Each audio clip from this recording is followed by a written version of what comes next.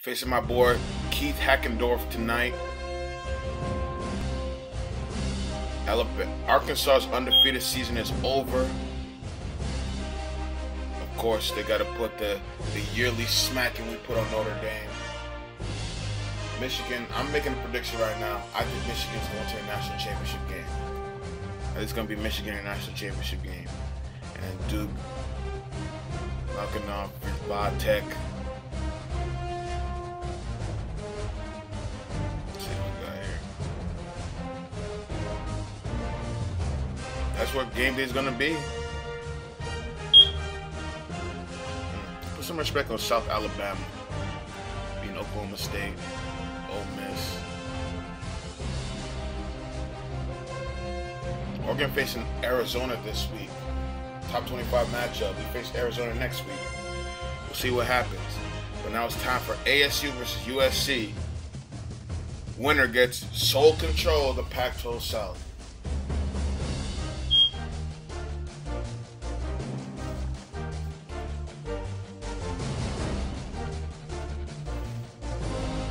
Unless Arizona beats Oregon.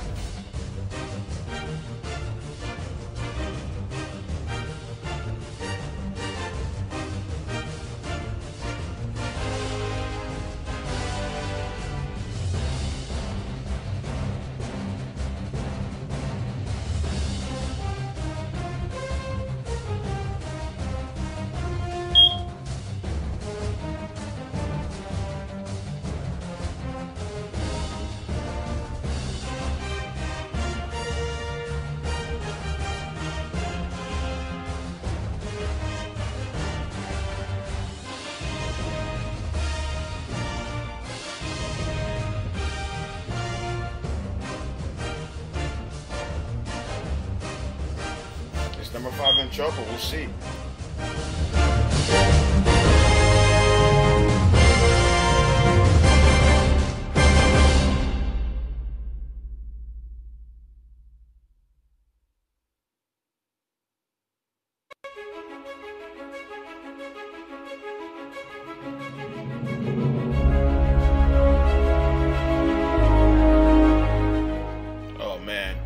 Oh man, look at that.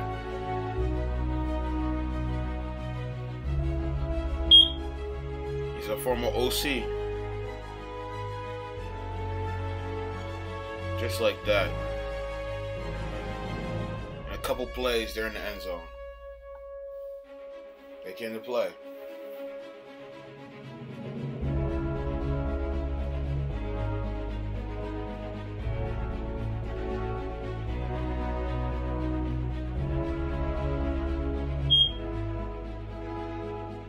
Gotta go with steady Jude Wolf, always coming in clutch on third down situations.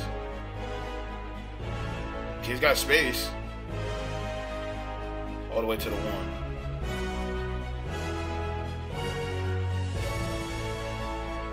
1. Andrew Walton, big boy Andrew Walton's time. From Tulare, California. Get in there, big man. There we go. Tie it up.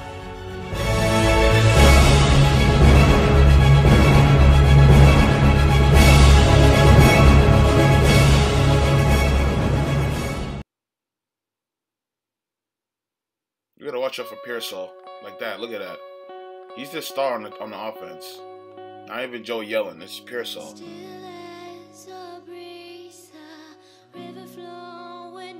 Yo, look at the blocking, man. This is a well-coached team.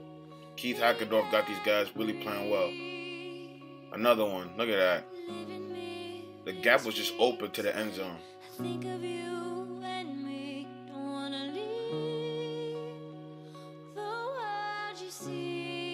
Let's push in. That almost never works in NCAA, but we got it through.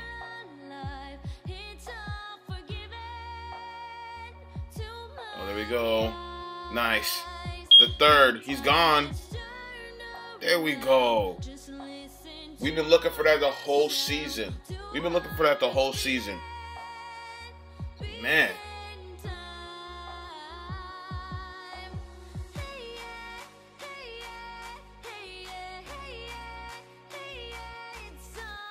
Arguably the best receiver in the country. Alright, we're nearing halftime. Ooh, what a move by Kane. What? What? There we go. There we go. Can reward our running back. Our backup running back. In place of Keenan Christian. 14-28 at halftime.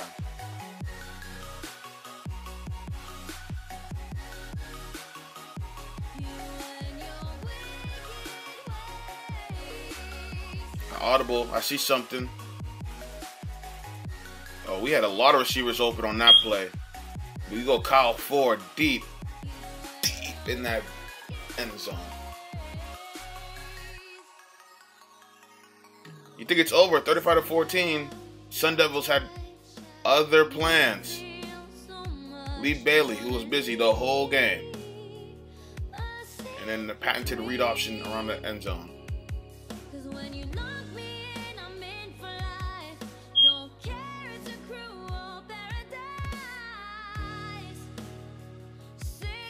Going deep. John Jackson III. Showing why he is the best rated receiver in the season, in the dynasty. 99 overall. Then I audible. Oh, look at Ethan Ray wide open in the slot. We have the best tight end group in the country. I've been waiting for a game like this. But Arizona State would not back off. Kept pushing. They kept pushing. But we're entering the fourth quarter. We're up by 2 touchdowns.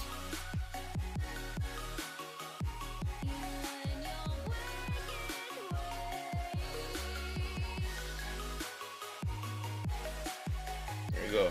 Oh.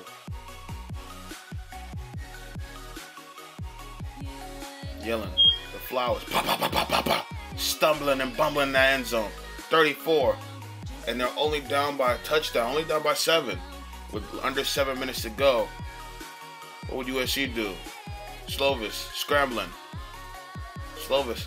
This is vintage Slovis. Gets to the 50. Now pay attention to Kyle Ford. Because he wasn't getting the ball. It was John Jackson III. And look at that. Look at that moss. He just got mossed. Let's run a screen at the goal line. Right there, Kyle Ford's got it. My 2 best receivers coming in handy. 5 touchdown passes for Keaton Slovis. But again, Arizona State, that was really their last chance, getting picked off. Another Ford makes a big play. And make another audible at the line. This is giving me Charlotte 49ers vibes. Because I'm going to give it to Kyle Ford. He's got it. Quarter bomb! Kyle Quarter Bomb Ford. That's his new nickname. What a touchdown. And Arizona beats number 2 Oregon. And we face Arizona next week. And that's really for the Pac-12 South title. That's really what it is. But that's crazy. Keaton Slovis, 7 total touchdowns. We got Arizona next. That's going to be the biggest game of the season for the Pac-12 title.